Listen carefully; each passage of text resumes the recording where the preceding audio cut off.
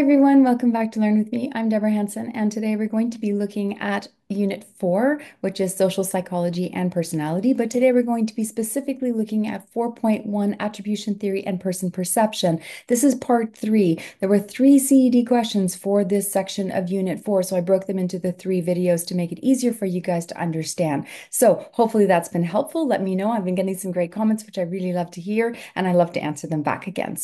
And if you've already subscribed to my channel, thank you so much. I really appreciate it. Love seeing the numbers going up. And if you haven't, hit that subscribe button for me. Thank you so much. I really appreciate it. Okay, let's get started. So these are the key terms for Unit 4.1. So all 3 parts of the CED questions. So this is going to be all on a separate video with your definitions and real life examples to make it easier for you to make your flashcards and for you to prepare for either the AP exam or a unit test. So the third CED question that the College Board put into this unit is explain how person perception applies to behavior and mental processes. So what we're going to do is I'm going to break it down for you, all the essential knowledge you need to know to be able to answer this question so that you can apply it on test day for your unit test or for your AP exam. So let's start off by talking about person perception. This is a fascinating concept in psychology because it explains how we form impressions and judgments about others and also about ourselves. So understanding this helps us to see why we think and act the way we do in social situations. Let's start off with the definition because that's always a really good place to start, right? Person perception refers to how we form impressions and make judgments about people. This includes how we evaluate others and how we see ourselves. These perceptions don't just stay in our heads, they influence our behavior and mental processes in very powerful ways. So let's look at a key question about this. How do repeated exposure, beliefs, and social comparisons shape our thoughts and actions? Let's break it down. Let's start with repeated exposure. The more we interact with someone, the more likely we are to form an impression, either good or bad. For example, if you see someone helping others frequently, you might perceive them as kind. And now we go to beliefs. Our existing beliefs or biases often influence how we interpret other people's actions. So, for example, if you believe someone is hardworking, you might excuse their mistakes as temporary. The last one is social comparisons. We compare ourselves to others to understand our own abilities and traits, which can affect our self-esteem and motivation. So, for example, seeing a friend excel might motivate you, or it might make you feel inadequate, depending on your perception. So, why is person perception important? Well, first of all, it explains behavior. It helps us understand why people behave the way they do. So, for example, if someone seems withdrawn, you might interpret it as shyness or disinterest, which will affect how you interact with them. The second one would be self-concept. The way we perceive ourselves is shaped by how others perceive us and how we compare ourselves to them. So, for example, if others compliment your skills, you're more likely to feel confident. And the last one is social interactions. Perceptions influence how we interact with others, whether we approach them with trust, avoid them due to mistrust, or collaborate based on mutual understanding. Here's the takeaway from this. Person perception plays a key role in shaping both our relationships and our sense of self. So by being aware of how repeated exposure, beliefs, and comparisons influence our judgments, we can approach social interactions with more empathy and understanding. So the next time you meet someone new, or even you reflect on yourself, ask yourself this: what's shaping my perception here? Is it fair? Is it accurate? Because understanding person perception doesn't just help us in psychology class, but it also helps us navigate in the social world. It helps us navigate socially in the world every day. So, do you have any questions about person perception? Put those in the comments. So now let's move on to the mere exposure effect. So the mere exposure effect is really another fascinating phenomenon in psychology because it explains how simply being exposed to something repeatedly can change how we feel about it. So let's look again at the definition first. The mere exposure effect is the tendency for people to develop preference for things they are repeatedly exposed to over time. So in simpler terms, the more often you see or hear something, the more likely you are to like it, or even if you didn't care for it at first, you will get actually accustomed to it just by being exposed to it. So here's some examples of the mere exposure effect. So imagine you hear a new song on the radio. At first, you feel kind of indifferent. Maybe you may not even like it. Maybe you dislike it actually a little bit at first. But after hearing it a few more times, all of a sudden you find yourself humming along to the song. And eventually you realize, oh, I actually like this song. That's the mere exposure effect in action. The repeated exposure made the song feel familiar and therefore more appealing. So, how does this impact our behavior and mental processes? Well, it does matter because the mere exposure effect can influence several things in our lives. So, for example, familiarity and positive association. The more we encounter something, the more comfortable and positive we feel about it. This is why advertisements use repetition. They want their products to feel familiar and appeal to you. So, this happens frequently in our lives, right? We see the same commercials, the same jingles, the same songs because they want to expose these things to you and get you familiar with them. And hopefully, in that familiarity, you become that you like it better.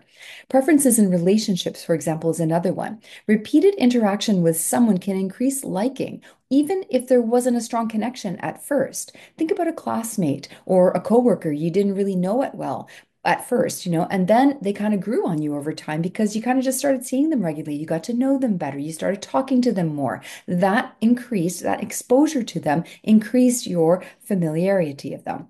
Influence on ideas and trends. The effect can also shape our preferences for ideas or cultural trends. For example, seeing a particular style or concept repeatedly can make you like more accepted of it, or it may appeal to you more. Why is this important? Okay, understanding the mere exposure effect helps us recognize how repetition influences our preferences and decisions. It explains why we might choose certain products, people, or ideas over others. It also highlights how familiarity plays a big role in shaping what we like and how we feel. So the next time you find yourself liking something you didn't care for initially, ask yourself, have I been exposed to this so many times that now it's starting to grow on me? The mere exposure effect is a simple but powerful reminder that repetition has a huge influence on our thoughts, our feelings, and behaviors. Now let's move on to self-fulfilling prophecy. This is a concept in psychology that is about how our beliefs and expectations can actually shape reality by influencing behavior, our own and others. Here's our definition. A self-fulfilling prophecy happens when a person's beliefs or expectations about someone lead them to behave in ways that cause those expectations to come true. So, in other words, what you expect to happen can influence actions and outcomes, making your expectations a reality. So, let's look at some examples of this. Imagine a teacher expects a particular student to excel in class. Because of this belief, the teacher might provide more encouragement, offer more opportunities for the student to participate, or give more positive feedback. The student who's feeling supported works harder and ends up achieving higher and better results. This confirms that the teacher's belief that the student would perform well, even though the teacher's actions played a role in creating that outcome. Here's the impact on behavior and mental processes. So it shapes your interpersonal interactions. The way we treat people based on our expectations can influence their actions. Positive expectations can motivate someone to succeed, while negative expectations might discourage them or lower their performance. It reinforces stereotypes and expectations as well. Self-fulfilling prophecies can unintentionally reinforce stereotypes, both positive and negative. For example, if someone believes a certain group is untrustworthy, they might act distant or defensive. And this could lead to members of that group being sort of respond to similarly, reinforcing this original stereotype. So, why is this all important? Understanding self-fulfilling prophecy helps us recognize how our beliefs and behaviors influence others. It's a reminder to be mindful of our expectations, especially in roles like teaching, parenting, or leadership. It challenges stereotypes and gives people the opportunity to prove themselves. So the next time you find yourself expecting something from someone, ask yourself, am I behaving in a way that might make my expectations come true?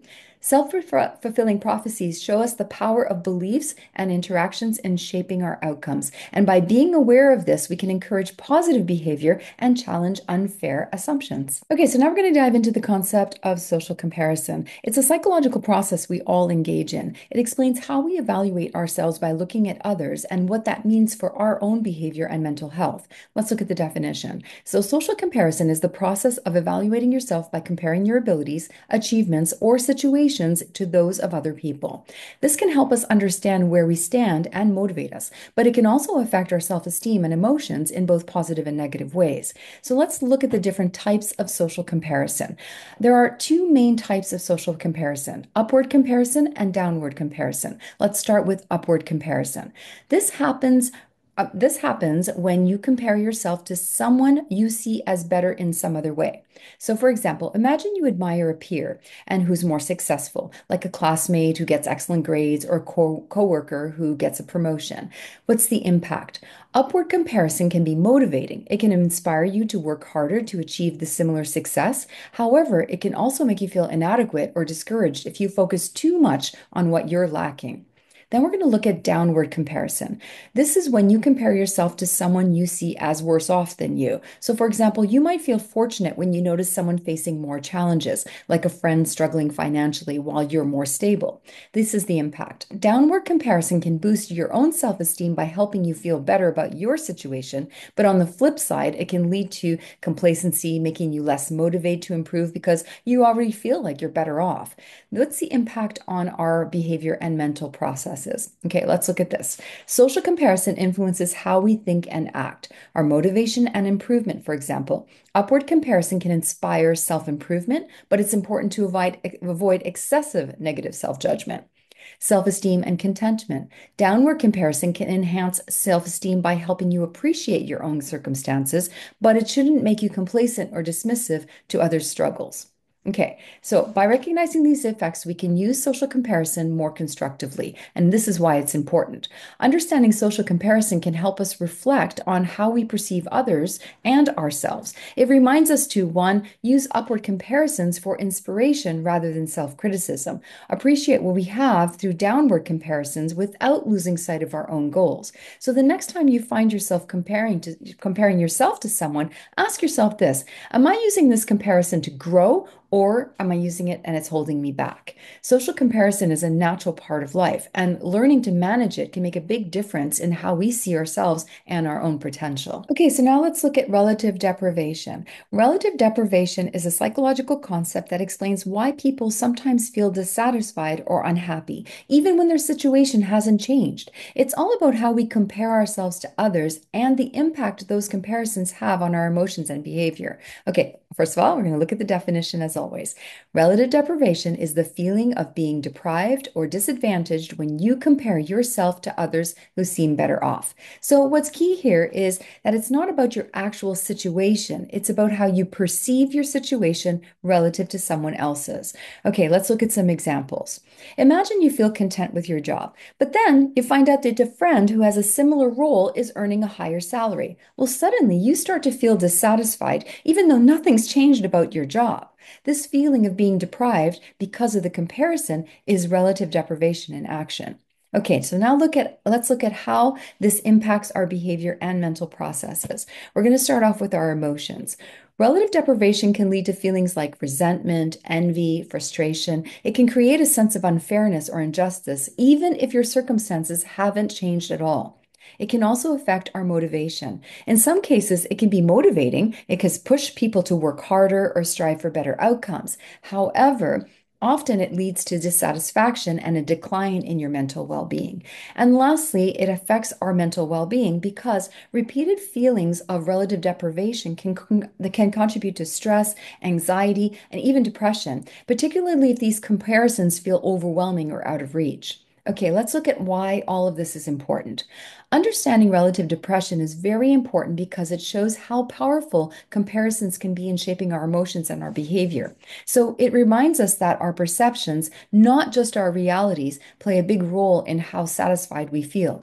So recognizing when we're falling into this mindset can help us focus on gratitude, personal growth, rather than unhealthy comparisons. So the next time you catch yourself feeling unhappy after comparing yourself to someone, you need to ask yourself, is this actually about my situation, or am I letting comparisons distort my view? And by being aware of this relative deprivation, we can challenge those feelings and focus on what is truly important in our lives. Okay, let's look at how we apply person perception in real life. So, for example, in relationships, repeated interaction fosters liking, mere exposure effect. In education, teacher expectations shape student performances, self-fulfilling prophecy. And in the workplace, social comparison influences career satisfaction and motivation. And lastly, mental health, relative deprivation can affect emotional well-being and life satisfaction. So let's recap what we've learned about person perception. Person perception explains how we interpret and respond to others and ourselves. Here are the key concepts we've looked at in 4.1.